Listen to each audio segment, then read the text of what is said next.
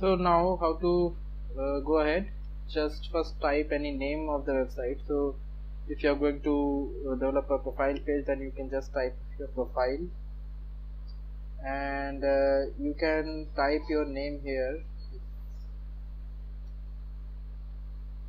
You can change the font size, so if you want it a smaller one, then you can go for heading, and if otherwise you can go for this title.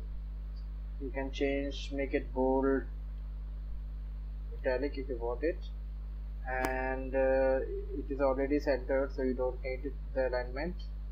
Or you can delete this whole section if you don't want it. You can put your name here also. So just I've typed my name here.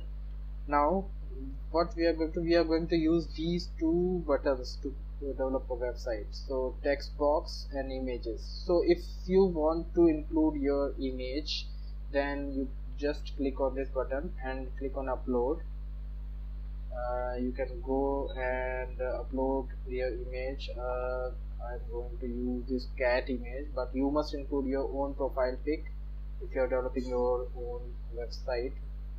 So this is it. This is about how to upload an image. Very simple.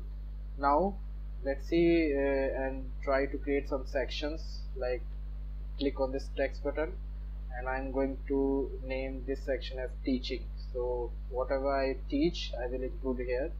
So I will click on this bullet or numbered bullet. So discrete mathematics, computer architecture, and whatever you subject you teach, you can include here. We can make it bold by clicking on this heading section, heading button, and this is it. So this is the first block of teaching.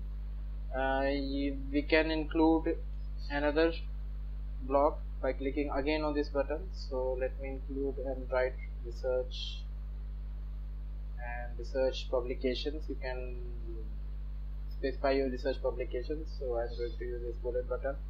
So suppose any survey on MOOCs, journal name, journal of education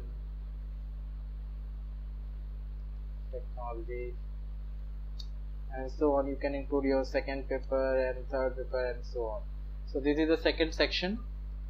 Now let us include one more section. So I can include, like, suppose educational qualification. So I can write it like PhD from JNU,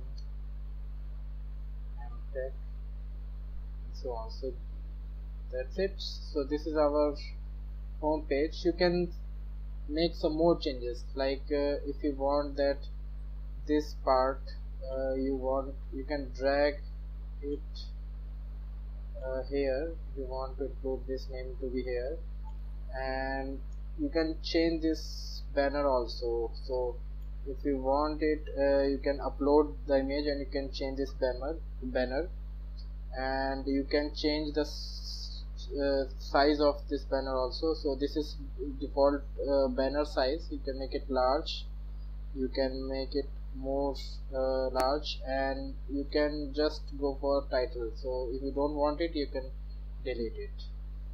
So this is the basic website which you have developed, I think, in a couple of minutes.